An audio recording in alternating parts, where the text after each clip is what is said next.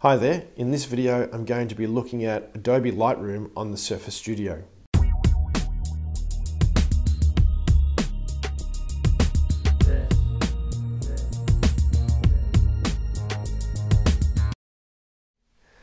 So I'm a bit of an amateur photographer. I like taking photos of things like landscapes and cityscapes as I'm traveling around doing my training work. And I use Adobe Lightroom quite a lot on my Surface Pro. Working with Lightroom on the Surface Studio is fantastic because, first of all, we've got this 28-inch 5K screen to work with. So we've got so many pixels. We've got all of the Lightroom interface nicely laid out on the Surface Studio. But our photos are really big in the center here. So without zooming in, I've got a lot of detail that I can see on these photos when I'm working with them. Because I can bring the Surface Studio up right close to me, I can really immerse myself in the creative process. I'm really connected to my work and to the photos here. I love using the pen to do things like adjusting exposure settings and color settings.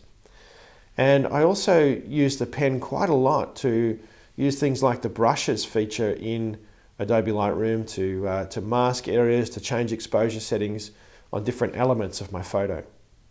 So here, for example, I'm using the brush tool, and what I'm doing is just selecting a little bit of the Eiffel Tower here that I'm going to change the exposure settings on. So I want to maybe adjust this down a little bit, take some of the brightness out of this part of the photo. And so as I go through and select it using the pen, this is a really great way to work compared to using the mouse, which is really clumsy for this sort of work. And a lot of people use the Wacom desktop tablets for this sort of work, but being able to work directly on the screen just adds another element to this. And then I can use the eraser just to clean that up a little bit and then have a look and preview those settings live right on the device in a lot of detail.